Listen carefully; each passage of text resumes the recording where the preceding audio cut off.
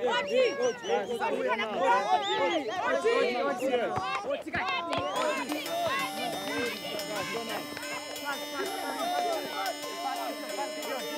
went to Africa. I met this group of boys with 12-year-olds, and one of them was very popular. I asked, "Why are you so popular?" And he said, "Can't you see? I have long sleeves." Took his shirt off, rolled it together, and sleeves made a knot, and that became a ball. And that's how they could play soccer in the streets. They were traumatized. They lost friends and family members in the war. And they wanted one thing: the opportunity to play.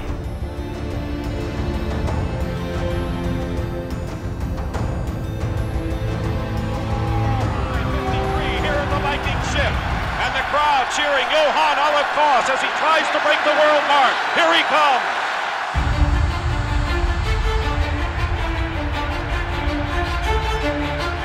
He's got it. World record for Koss. His journey had started and ended with the same simple conviction. As a boy, Johan Olav Koss had decided he was going to be the best speed skater in the world. On the world's biggest stage, he had proved it. But as he celebrated that day, a piece of Koss's mind had already raced out of the arena. He was already pondering a much grander plan for what he was going to do next. The Olympic Aid program was going to build schools and teacher institutions and do that type of thing. They weren't going to bring sport equipment. So I asked the Norwegian kids through the media to say, "Hey, do you have any sport equipment lying around which I can bring back to Eritrea?" And I had no idea. I mean, there was an amazing response. Just before we were leaving, the newspaper in Norway writes, "Koss is bringing soccer balls to starving kids. What an idiot." That's when I got nervous. Nobody had really told me that I was an idiot before, and certainly not on the front page. I did not know much about international development either, and I thought, maybe this is not the right thing. But I couldn't stop. We went up to the president. So I met the president of Eritrea, and I asked him, so I said, you have asked for food and I'm bringing sport equipment. I made a mistake. I'm sorry. And then he looks at me and said, this is the greatest gift we ever received. It's the first time we feel like human beings. It's something more than just to be kept alive.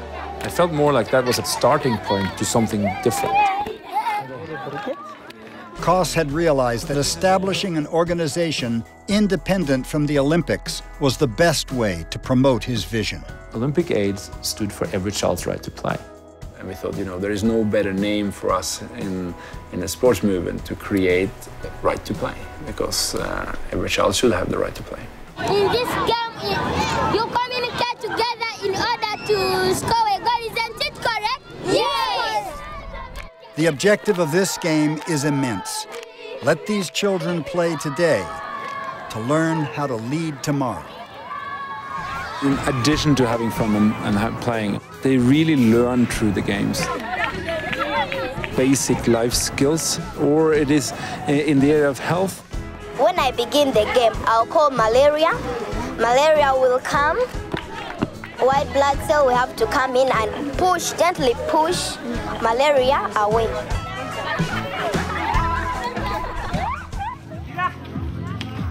It's not the winning or losing. It is the process. It is the team building. Where girls are traditionally excluded from play, cultural standards would need to be delicately shifted to make change gradually visible.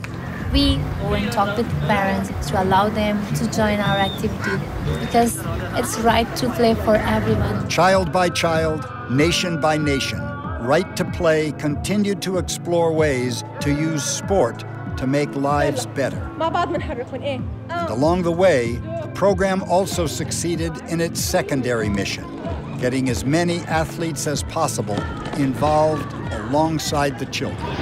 Do you think every child should have the right to play? Yes! I don't hear you. Yes! No, I can't still hear you. A classic for Johan Olav Koss.